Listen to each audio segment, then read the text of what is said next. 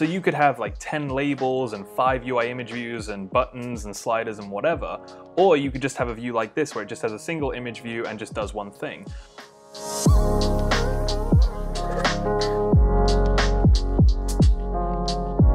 In this video, I'm going to show you how to create a custom UI view and a custom UI control by implementing a checkbox component. There are a few different ways of setting up a custom UI view.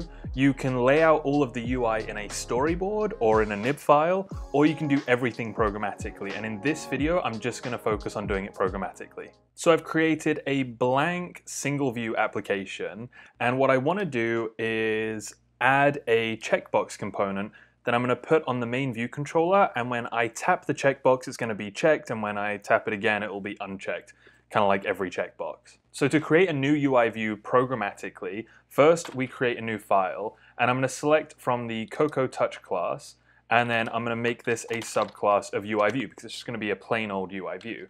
And I'm going to call this checkbox.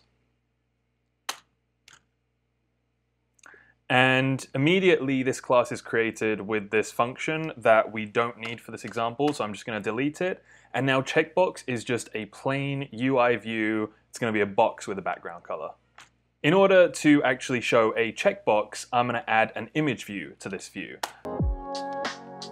So I've created a property that is a type of UI image view, and when this view is initialized, I want to create a new instance of the image view and add it as a subview to my checkbox. So in order to do this, I have to override the initWithFrame initializer and then call super initWithFrame. And then what I'll do when this initializer is called is I can set up the image view, add it as a subview, and set up auto layout constraints.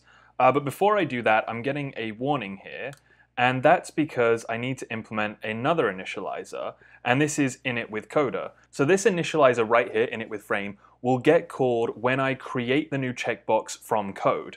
But if I drag a new UI view into the storyboard and say it's a checkbox, then this initializer will get called. So there's two different initializers that may get called depending on how the checkbox gets created. So I'll call super initWithCoda here.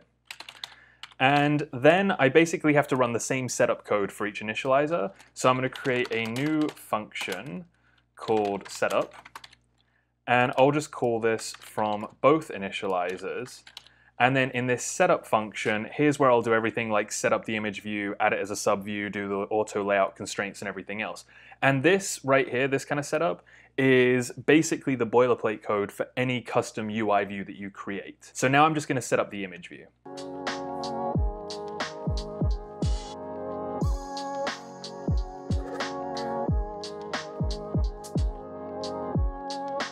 So I'm creating a brand new image view, adding it as a subview to this checkbox view, and then constraining it to the edges because it's going to take up the entire view. Then I'm just setting it to be the system image, this checkmark image, setting the content mode, and then actually assigning it to this property. So the property here is a weak variable because when we add this image view as a subview right here, it's going to get a strong reference there, and I don't want to create two strong references to this view. So usually we create a weak reference to any view that we're adding as a subview. I'm also setting the background color to be clear so that we only see the image and we don't see a white box behind it. Right now, this should be enough code to actually get it working as a view that just shows a check mark. So I'm going to go over to the storyboard and I'm going to add in a new UI view. And I think I'm just going to put this in the middle of the view and I'll just add some constraints for that. Okay, so I've got the view constrained. It's just in the middle and it's 100 points wide, 100 points height. Now, if we go over to this identity inspector, we can see that the type of this view is a UI view. But we can change this to be any type of UI view, including the new checkbox that I just created. So now instead of being a UI view, this is actually a checkbox, and we can't see a difference on the storyboard. But now if I run this application in the simulator,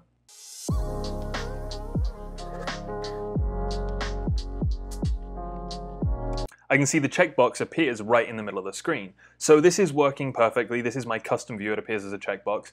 But it would also be really nice if I could see that in the storyboard. And we can do that in Xcode. If we add @IBDesignable right before the class, then when we add it to the storyboard, it will render everything and present us with what it should look like when it's running the simulator. So this is just taking a moment to process it, and now we can see that's what it's going to look like. So now every time I add a view that is a checkbox, it will actually show me what it's going to look like. Now this checkbox needs to be configurable. Right now it's in its checked state, but I also need an unchecked state when the checkmark doesn't appear in the box. It's just going to be a box.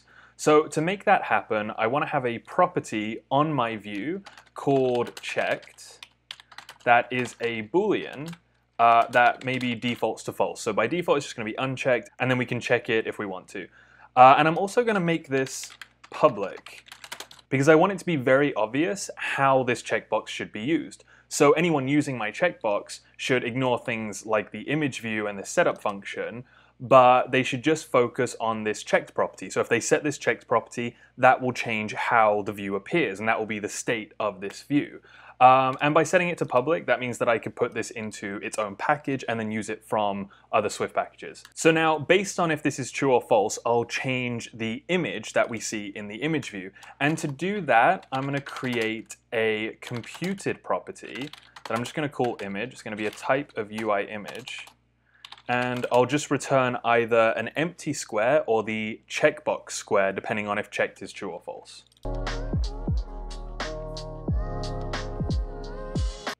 Now there's this image property that will return either the filled in checkmark or just an empty square, depending on if checked is true or false. And then down here I can just use the image property like that. And I'm also going to add a bit of code here that will check when this property, the checked property, changes. So when this is set to a new value, we're just going to set the image view's image to be that image. So every time this changes, we'll just reset what the image is, which will reset what's seen.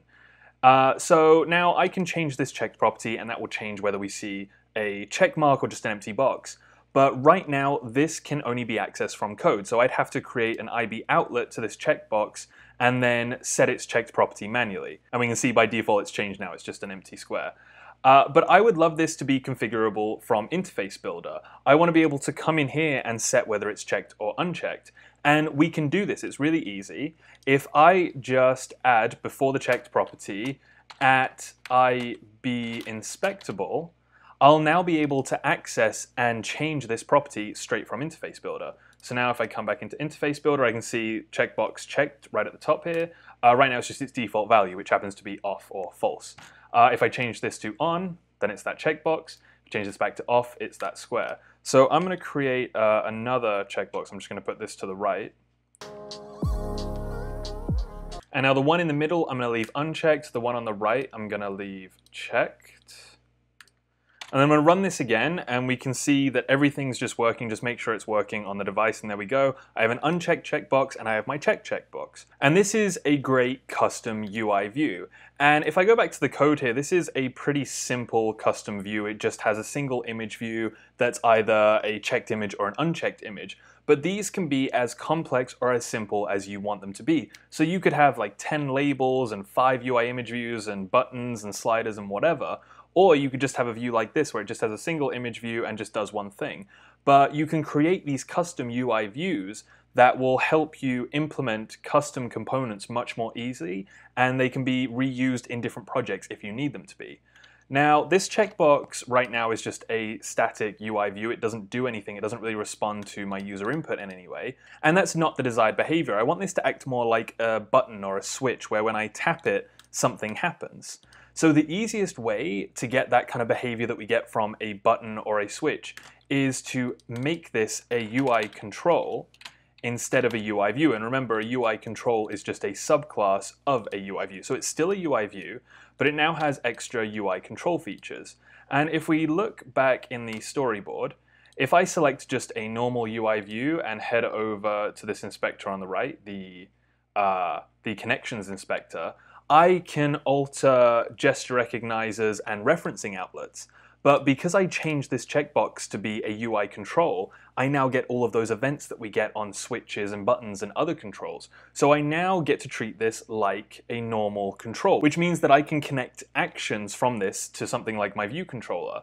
And the action that I want to connect to my view controller is this value changed action.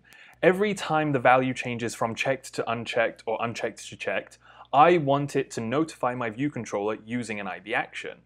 But before I implement that in the view controller, I need to define that behavior within the checkbox itself. Being a control, it already knows how to listen for all of those normal touch events, so touch down, touch up inside, but it doesn't know what it means to have a value changed. So what I'm going to do is implement the touch up inside event, and when that gets triggered, I'm going to toggle the value of the checked variable, and then I'm basically just going to emit the value changed event so that the view controller or any other object can listen for an IB action on value changed.